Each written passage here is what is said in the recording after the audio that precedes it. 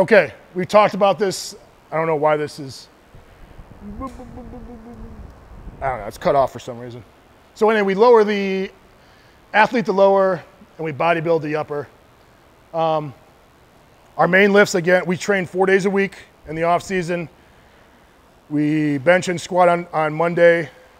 We trap bar, deadlift, and do some kind of dumbbell hypertrophy work with rows on Tuesday, and we just repeat it. All right, so it's a total body workout 4 days a week. We live on sets of 5, and once the kids are ready, we do PR sets.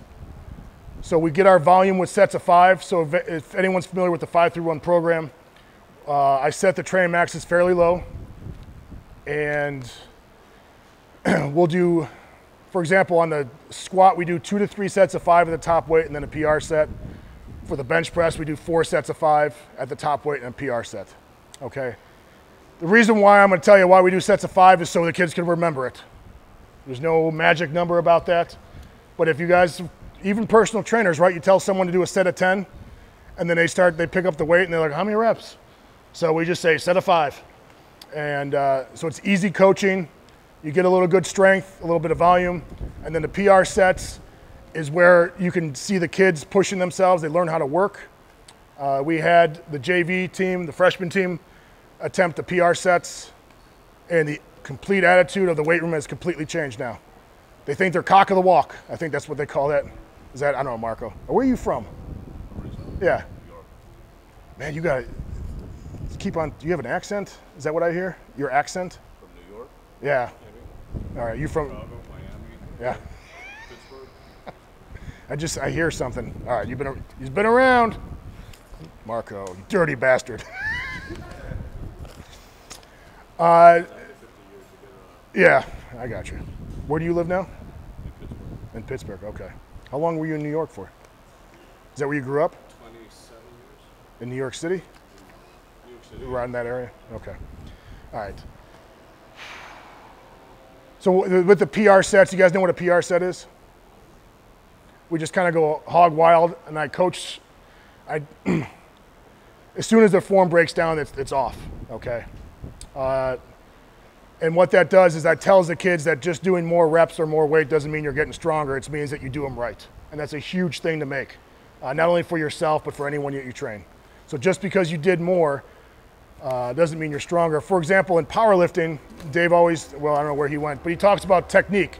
Technique can add X amount of weight to your lift, am I right?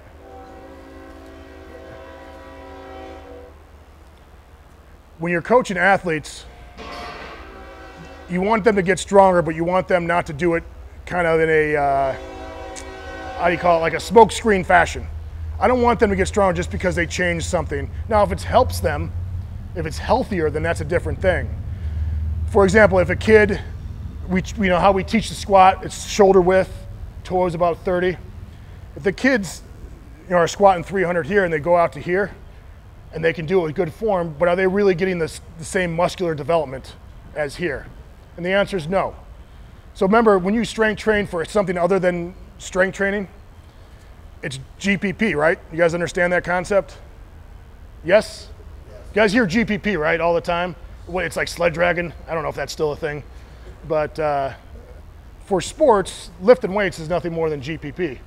All right, but it has to be specific enough to carry over to your goal, okay? This does not carry over to any sport. I don't care what anyone says.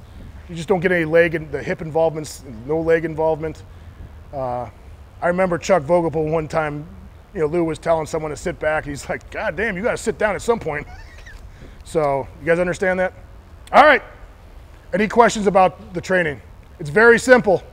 Main lift is tracked, programmed.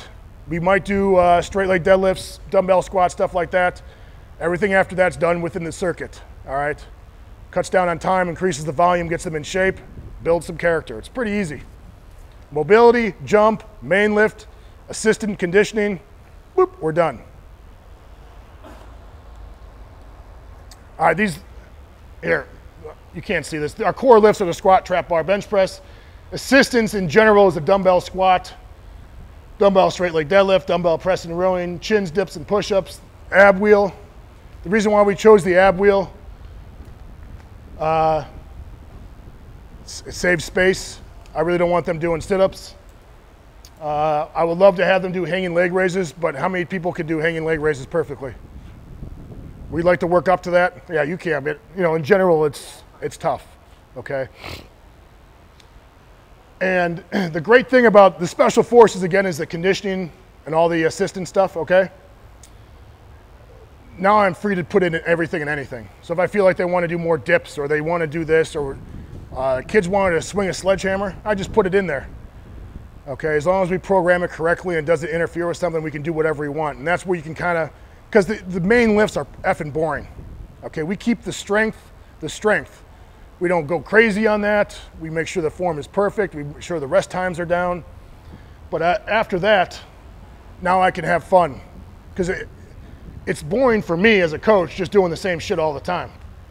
So it's boring for me of something that I love. Imagine how boring it is for a kid who doesn't give a shit. So that's when we start mixing stuff up. And I'll give you an idea.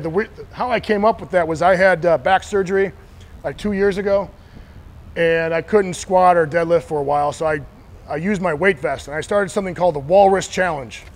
Okay, did anyone hear about this on the forum? Okay. The Walrus, I came up with the name, then I came up with the acronym later. It's like the fat cousin of the Navy SEAL. Okay, it's the suburban commando. I can mow any lawn, rake any, just bullshit strength, right? So it stands for like washed up, lethargic, retired, used up sportsman. That's what Walrus stands for. And so I had 2 challenges. One was you had to do 50 one-leg squats each leg. You guys know what a one-leg squat is? 50 push-ups or 50 dips, and 25 chin-ups with an 85-pound vest in 30 minutes. That fucking sucks. How many people wearing like a heavy weight vest and tried just doing push-ups and standing up? It's miserable. You can't catch your breath. The other challenge was you take 10% of your body weight, you put it in the vest, and you do 50 total reps with the 88-pound kettlebell of snatches, 50 push-ups or dips, and 25 chin-ups in 30 minutes, okay? Anyone want to try that? It sucks, but after your body gets conditioned. And so what happens, once I got back to lifting, everything was easy. So now I just learned, well, shit, I can do my push assistance, my pull assistance, and then some hip work and some leg work. Just put the vest on, I could be done in 20 minutes, and everything's taken care of. And I get a nice little conditioning thing afterwards. Does that make sense? It became like really easy. So I just squat, and then I just put the vest on and go fucking crazy for 20 minutes, and I'm done. Now I've gotten a complete whole body workout. That's where the idea came from the Special Forces. Now, we don't have the money, and really, I can't imagine trying to maintain 30 weight vests, right? Can you imagine the sweat and the gnarliness in a high school weight room? It's horrid. So that's where the idea came about. If you guys ever want to try something, if you guys have a weight vest at home, give that a shot. It is the worst thing about it is the 51 leg squats with 85-pound weight vest is the easiest thing, and that sucks. Do you know what I'm saying? It's miserable. And just the breathing alone. But by doing that, everything else became easier. Again, we got a great conditioning thing. Is anyone here pretty much from the cold weather area? Oh, you guys might train in real gyms that have like bikes and stuff. But if you train in a garage like me, this is about all the conditioning I can do. And by the time I started running again, when my back started feeling good, no problems at all. Running as well as I have. I beat my 12-year-old son, and I always contort the conditioning challenges to my strengths. Then I just like, what are you doing? Old man beats you? You got bad back? Of course, he could never beat me because whatever. I adjust the odds so I win. That's the best way to say it. But